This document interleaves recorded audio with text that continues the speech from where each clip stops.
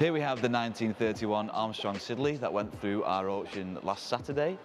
It is now being collected by our valued customer, so I'm just going through a couple of checks to make sure it's safe to drive on the road.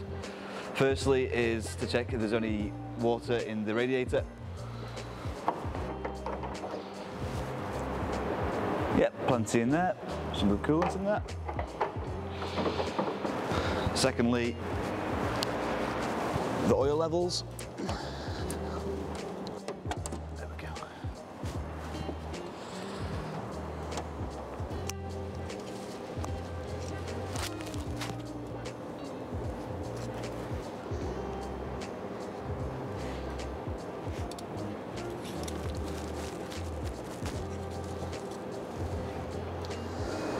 Perfect, good clean oil at the correct level.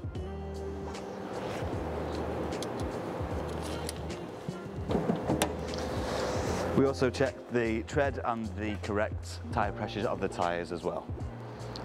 The next step of the process is we'll take the car outside, make sure everything's running correctly, get it up to temperature, make sure the steering's correct, the engine's running smoothly and the brakes are working as well.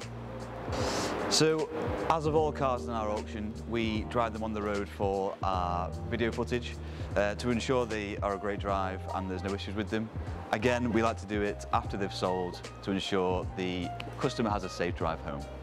I actually drove this one myself during the driving video, really enjoyed it, and I did actually have a cheeky bid on the day. Unfortunately, I didn't win it, but I'm sure it's going to a loving home.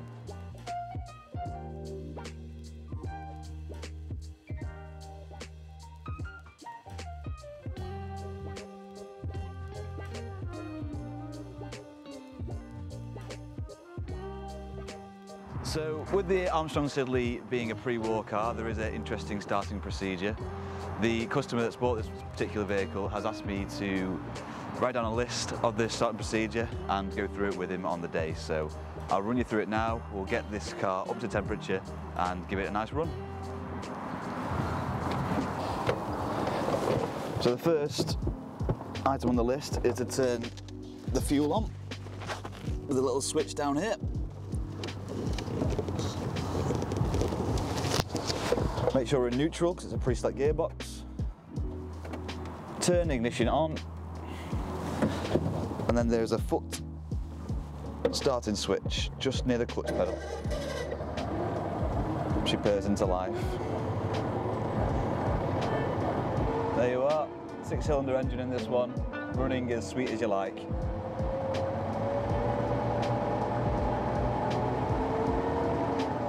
Right, take it for a spin.